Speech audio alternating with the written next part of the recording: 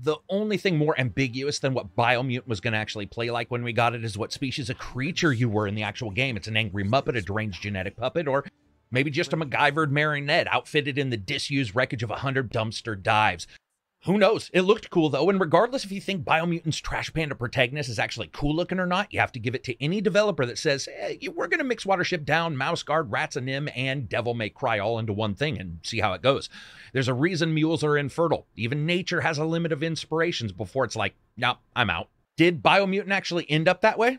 Well, let's see. The game's brought to you by the aptly named Experiment 101. It comes out on May 25th on Xbox, PlayStation, and PC in retail versions, as well as EA Play Pro's subscription service, day one. Let's see how it goes. As always, if you like the video, maybe subscribe. First, let's break this down a bit. Biomutant, when you jump in, is an open-world third-person action RPG, a kung fu fable with the entire stable of characters looks like bipedal sword-carrying rat-bat cat freak shows with a penchant for piecing together weapons and armor from other people's dumpsters and then beating each other to death with them right afterwards. And speaking of enemies, yours are some of the members of the 6 other tribes of animals, most of whom are split down the center in how they want to save the world after an ecological disaster. It opens up a bit like a smaller Zelda, a bit like Ratchet and Clank thrown in, and maybe some Darksiders when it comes to the influence on puzzles and some of the movement. It stretches out those influences as you move past the small cave system just after the first tutorial battle and explore more openly and bust out them getaway sticks and just spring through a world of animal-on-animal hybrids. Biomutant starts to show off a beauty as well as a stark contrast compared to many other open world games. And in many ways, Biomutant looks better than a lot of them. Those locations are meted out in a somewhat expected styling of zones. We have the open world snowy area, your swamps, your deserts, and lush flatlands with swaying grass, as well as choked forests and subterranean complexes still churning away with mysterious goals from forgotten designers. There are multiple times when Biomutant is hitting on all cylinders, whether you're thundering down a muddy, broken road in your high school shop class mech, taking out enemies with your Gatling gun, spitting out the tunes that are all in the D, E, A, and D chords, or you leap onto the back of, well, something, a mixture of Viva Pinata and a horse that had the worst genetics ever. Everything in Biomutant is just twisted enough to offer a very unique feel. This carries over to enemies that can look one part terrifying and one part like their entire family tree was a single dead branch. That design is top-notch to me. I love things that are slightly askew like that, and it steps out of the everyone has to be amazing and cool-looking design we get in some other games, and seems like the designers were able to stretch their legs a bit. There is just always something over the hill. Not necessarily an enemy, but we'll talk about that in a second. Now, in some ways, all of this beauty is replicated in the combat when you find a group of enemies staked out at an abandoned house and their faces look like 40 bags of hot nickels and you swing in there. Now, depending on the weapons that you have, dual wield or two-handed single guns, it can all look very cool, outfitted with bio skills as well, and you can unleash huge area of effect damages like frozen spikes, poison, choking green gas that envelops the screen, or slide out of the way, then flip back in and grab an enemy and spin pile drive them into the earth. And that pile driver would look even cooler if it didn't screw up half of the time. Let me talk about some of the problems here. Lots of the attacks are canned. They can happen even if you have no enemy. It's like a kid trying to finish a song that got interrupted at a Christmas play and everyone just wants them to move on. Not Biomutant. Your little creature just leaps into the air and pile drives absolutely fucking nobody as the enemies look on. And sure, they're the graphical equivalent of the sound but it would be better if they actually attacked you while all this was happening. And there's a distinct feeling in this game of too many chefs in the kitchen, especially when it comes to gamers' feedback, HUD, and how it's all reflected. When you jump into the inventory and upgrade screens, there's a slightly different graphical look. It's a sort of a mess, almost a mobile style to everything, a disconcerting distraction of icons that represent attributes and resistances, weapon types, armor types within armor types, various upgrade types, and more, but many times not even on the same screen. And for me, that predominant visual overload and mismatch became prevalent pretty quickly. What's also prevalent is the noticeable grass and secondary layer of detail pop-in that the world has regardless of the settings. This doesn't ruin anything, but it's noticeable enough you wonder why they didn't handle that with a bit more fluidity.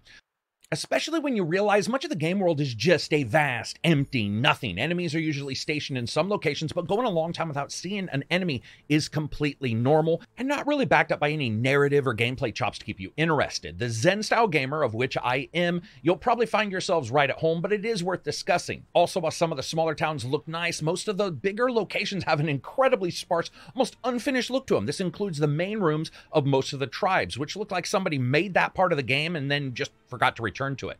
Of course, open worlds and long draw distances and flashy combat don't always equal good performance. We're going to talk about that. Now on the PC, you got an i7 and 2080 Ti, and you still really can't get locked out at 4K 60 on all the settings on high. It was close, but no cigar. It went up and down. Most of the time it was above, but then it would drop. Setting a couple settings down, it did actually end up locking at 60. Now this is going to depend on your systems, your drivers, and of course any patches that are coming in hot for the game. Render scaling is here as well as automatic resolution, and I'll tell you right now, I found out that render scale just worked better than automatic resolution, which resulted in almost a frame-by-frame blurring, which I think we could expect. It's true, Biomutant has its issues. I've covered it here and I'll cover it in a bit, but man, at times the game is just straight up gorgeous. Its scale of interaction and familiarity do not match Zelda. Its sense of danger at every turn that most Ubisoft games reflect is not up to that level. But my God, there is a really cool feeling of exploration if you're a Zen-style player. And for a lot of the times, the game's gorgeous. Now let's talk a little bit about gameplay and the story, because that's going to make you want to continue running through these fields of, well, empty grass. Biomutant is a post-apocalyptic fairy tale, if that's even possible, with you taking on the guise of a genetically enhanced animal. First, you choose the breeds, which are sort of like races in other games, adjusting the overall look and make and some alterations to your damage, magic level, and so on. You've got your primal, your dum-dum, your healer, your fip, and a couple others. They overlap. Make sure to look closely at what each one adjusts and what you want from the general look of your character. Also, trust me, while charisma in most games is as useful as a two-peckered puppy in Biomutant, it can pay off in huge rewards. I'll talk about that in a second.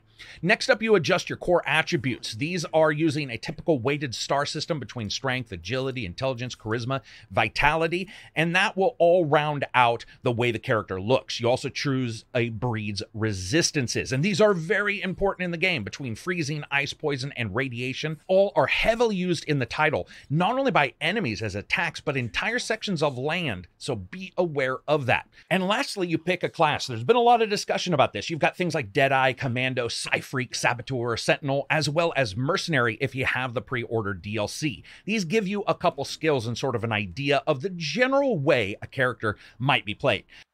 After all that, you're pretty much in the game. There's a series of small tutorials. These are going to run you through things like blocking and dodging and attacking and basic combos.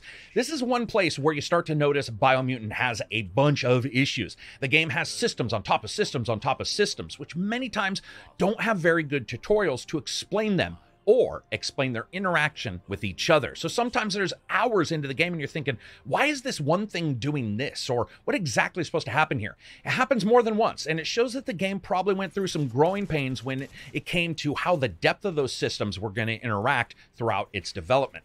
Also, and this is prevalent throughout, while the graphics are excellent and the world itself, at least at first, is interesting during exploring, which you get more and more skills to augment, like magic mushrooms that you can use to dynamically leap higher, or a kite to glide throughout the game world for long jumps. The game is just not very alive, and that really can hurt it. It is at its best when it's flights of fancy, replacing the fancy with fantasy, outfitted in a kit of countless odds and ends, a post-apocalyptic assault on the senses in armor form. I love that. A genetically enhanced rodent, bits and pieces of trash cans, old Campbell's soup containers, and a toilet brush in your hand for a mace. That, to me, were the best parts of the game. But where in a Ubisoft game, they sort of regale themselves in the sense of violence. We're picking 20 violets from a polite countryside means you are no farther than 20 feet from someone you can kick the shit out of, or something that wants to kick shit out of you. Biomutant went so drastically in the other direction, it can make all those systems and all the combos and all the skills you get feel almost wasted. This comes up more when the enemies are in battle. They're just standing in place a lot of times at buildings waiting for you, and they don't really do anything until you trigger them, feeling a little bit like the old GoldenEye game. Also, there are many times when enemies of various groups like tribes and monsters are fighting before you arrive, which I love. It did make it feel a little bit more alive, but of course the moment you step in, yeah, they're pretty much all against you, and that hurts the game because that AI just isn't really there even when they are all attacking you. Most enemies are pretty easy to defeat. Also in combat, while you have the basic moves as well as unlocks for various powers you can hotkey, as well as unlock combos that you can get for the various weapon types, like I stated before, combos and skills and powers, they work well enough and they're hot tabbed to the direction pads or the F keys, but the real issue is, even after upgrading them, they never really flow together perfectly. It's not because of the lack of lock-in. The game doesn't really have a lock-in. It's got sort of a soft aim kind of situation. It's that the combos are just fairly shallow, and instead, it feels like each doesn't actually build into the other. Some weapons and some weapon combos will work better than others, which I'm going to talk about balancing in a second. I liked some of the up-close Iron Fist moves, as well as the dual-handed sword. I thought that was awesome, but overall, a lot of people are going to have some issues here, I think. Now, when you meet other characters and you go into tribes locations, you sometimes have the chance to learn more Wung Fu techniques from characters or see flashbacks of the story, which are both interesting and certainly do add to that growing list of things that you can buy and upgrade in the game. Now, speaking of upgrading, after getting experience for quests or killing enemies, this opens up a huge amount of possible trajectories from biogenetics. These are basically spells that in some way usually mimic living creatures, spitting poison, using a chemical mix to light fires behind you, or freezing enemies. Actually, I don't remember the last time a creature in real life froze an enemy, but you get my point. Also, the weapons themselves, you either get access to the ones that you've collected and are too high of a level, which isn't actually that often, or you get new combos for those that you have. There's a lot to parse, and it could use some editing, especially when it comes to the different points and where they're used, upgrading different parts between psi points and bio points, and just upgrading stuff overall. There is a lot there. And that's not even adding in the resistances, of which there's like cold and heat or poison as well, that require you to not only check your normal armor, but also have resistances that they may offer. The game allows for you to hotkey a number of unique clothing sets, so you can make a set for a different locations if you need to. Resistances in clothing, I like. The crafting section of the game, though, that is where the depth is. I love it. You can leap in, you can make weapons of various kinds out of all the crap you find in the game. They all have different stats, each building up from the base of the weapon itself. It has that apocalypse chic kind of design with stop sign parts shaved down to sharp triangles and bolted onto swords. I think some people are going to look at some of the weapons and hate the design or think it just doesn't look like it'd be useful. I love it. Statistics-wise, they adjust a ton of stuff depending on each piece, and while the game is pretty strict on what parts can be used on what type of guns, there's a bit more flexibility when it comes to the hand-to-hand weapons, I felt. You can also upgrade items that you found in particular locations later in the game. You can buy and sell items at store vendors, and that's when that damned charisma stat pays off so much. Kudos to the Biomutant devs for making charisma a thing in a game. It is huge. First, you have various skills and items that can improve your loot drop rates as normal. And in this game, there's a shit ton, but some amazing pieces are actually at the vendors. And even while selling items that you have, those can be costly up until mid-game to end late game. So a higher charisma lets you get in and jump into some of those with a very pronounced reduced price, letting you experience them far more often. And speaking of slick talking and charisma-based characters, as you talk to the different tribes and you decide if you want to save the world tree or destroy it, you start to make choices in a rough, light, and dark system. Now, I like to think myself as a pretty good person. Hell, sometimes I even cook pork chops and pork rinds, you know, to return the skin. But the quests here, other than the main ones, never really bring that story or the highlights of your moral choices to the forefront. This is compounded by the game feeling unbalanced when it comes to weapon types, and this is absolutely noticeable. As I said, crafting, awesome. Beating someone to death with a mace made of toilet plungers doesn't get old, but what does is feeling like the game just solidly said, you know, guns are pretty much going to be the way to go.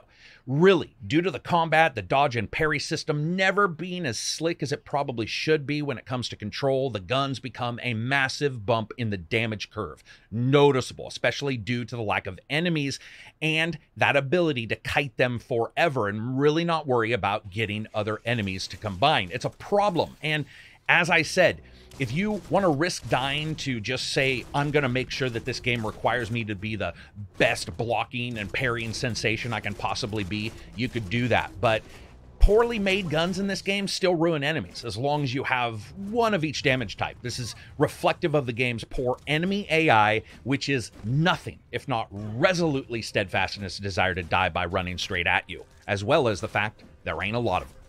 And speaking of not a lot, let's talk about sound. Seriously. There's almost no, well, there's some environmental. It's fine. It's a bit lean, but the various hit effects that you hear when you're playing and you're attacking people, that mixing is all over the place. It never feels right. Sometimes when the voices come into the mix, they're super low. Worse are some of the weapons just sounding bad. Their hit effects, their impacts, and just general presence in the game are muted, if not completely generic. While some of the environmental sounds do play out a little bit, like I said, or when the dynamic weather changes, they ultimately all get lost in a jumble of generic bang, bang, boom, bah sounds as you attack. Not good sound. But is the voice good? So probably no one in the world is going to have a middle ground on this. You're either going to love it or hate it. Characters in the game world talk like they do in a lot of RPGs, fully in their own alien voice, but instead of a text subtitle, you have translation from the narrator as well, like a childhood story. It tells you what they say. First, I am actually fine with that. Yes, he talks a lot because there's always something he's saying about the game world or what you're doing or not doing or could be doing or you're meeting or not meeting. Fine, I get that. It didn't bother me. What did, though, is that the writing seemed off almost all the time. Off enough that I thought this was going to be part of the game's plot. There is a lot of almost repetitive statements and moments and ploys used in the conversation that don't fit anyone, and they really stand out as a negative. Lastly, we have music. This is hit and miss as well. I like a number of the tracks they play out, like the first combat music when you're fighting the enemy, the wonky mump, or just running or riding around the game world. Those are all good, but they're pretty much filler. They don't really stand out and they don't really make themselves known, even in the flashbacks. It's standard fantasy fare, but it really does lack an edge or identify itself and would make you say, oh man, I remember that. That's Biomutant's soundtrack if you say heard it on Spotify. There's just nothing there of that kind. And how does all this come together for fun factor? Biomutant was very fun, but when it is not, it's a slog. Make no mistake, what waits inside of this game is an incredibly complex series of systems. It belies the honestly almost loose and absent-minded combat that you are going to feel as you play. You have these level up systems, you explore more, you have all this crafting, those are great, but then you have these weird side quests that I'd be lying if I said I remembered almost any of them. The game could do with more enemies and battles and just randomly, which I can't believe I'm actually saying, but seriously, it's that devoid of encounters for a long period of time. It could have had better quest writing and reactions to what you do in the game world as well. Even making choices for which tribe to follow and who you like. It feels like the game gives you 1,000 choices. The combat is fun. It's also frustrating. You have these combos and the crafting, the various weapons you can wield. You can do a massive amount of flexibility on how a person wants to play. But in the end, it always feels like you're noticing some particular weapons are just God sent versus others. Some games punch above their weight, whether by sheer tenacity, hard-coded excellence in their design, or some other facet they reflect in that polish and presentation above their origins. Biomutant's a bit like an Instagram filter for a game. It just depends on how closely you look for what is actually going on. So as you guys know, I rate games on a buy, wait for sale, rent, or never touch it again rating system. This is a wait. If you can get it on EA Play Pro, then I say go for it if you already have it, of course, because at full price, I think there's some fixes that need to happen, not only in the way the combat works, but in some of the balancing for the weapons. Also, if you are a Zen gamer, one who doesn't mind long trips for short combat bits, this might actually be more on your radar. Just don't expect tight combat whenever you have it, whether it be bosses or the side characters. A recipe isn't just ingredients. It's how those separated elements are mixed, how they're used, and what quality. Otherwise, it's just a table with some shit lying on it, waiting to be cooked. And that is definitely the way Biomutant feels a lot of the times. I also feel that a review should be a series of answers to the questions that a game tasks you with when you experience it, not static answers being cross-checked prior to playing. At some point, you may ask yourself, well, what is Biomutant? There's a very good chance when you finish the game, you will ask yourself, well, what is Biomutant? And I think that speaks volumes. So anyway, that's it for me. I hope you guys liked the review. If you did, give it a thumbs up. If you didn't, give it a thumbs down. I'd love for you to check out Twitter and Patreon. You guys know I have a bunch of different podcasts. I'm also, of course, on Patreon. It helps if you guys jump in. I would love for you to do it. Regardless if you end up playing this game or not, make sure to make the world's ugliest puppy of a character. I love that in this title. It's very cool to make your character in this game. Peace out.